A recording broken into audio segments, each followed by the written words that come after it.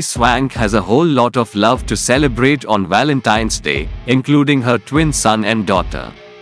The actress, 49, gushed over her babies via Instagram on Wednesday, February 14, revealing their names for the first time since giving birth in April 2023.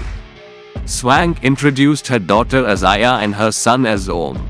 "I have a busy week of talk shows ahead where I'll be sharing about my new film and a fun partnership, but I figured what better day to share the names of my two little loves with you all first," she captioned a photo of her kids sitting on the sand and look at the ocean.